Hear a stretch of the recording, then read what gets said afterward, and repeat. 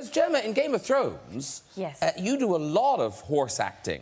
Oh, yes. Yeah, that's where Yes, I do.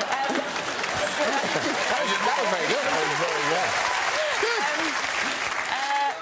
I'm an all-right horsewoman. They taught me to ride a horse, okay. But we did have a scene where it was a very, very farty horse, and it wouldn't go, whatever the technical term for making a horse go. So you did a little squeeze with that. Yeah, well, it wouldn't, with a kick, it wouldn't go. But anyway, all the way up, well, Alfie and I were doing our lines, and it's a scene where we get quite... Oh, was it that scene? Yeah. Where Alfie... oh, yeah. Yes. Yeah. Yeah. Yes. And that was one of my audition scenes, which was quite interesting. But no, but hang on. But I thought that the audition scene was the other way round. Yes, it was the other way round. So in the actual scene, it was Alfie working away on me, but in the audition, my mother's watching, working away. She'll ask me what that means. Has your mother not watched Game of Thrones? She has. I bet she has. She has, but it's some things she doesn't ask about. See? If anyone tunes in and hears you talking about Alfie working away on you, it might be quite strange.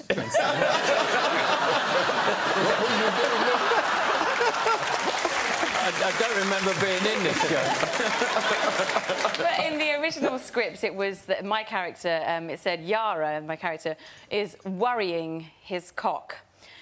Yeah. Did you leave the hob on? Sorry, Morgan. We established our relationship. I think we did really. That's some sort of bucket list, Gemma. And then I said to Morgan... I can die.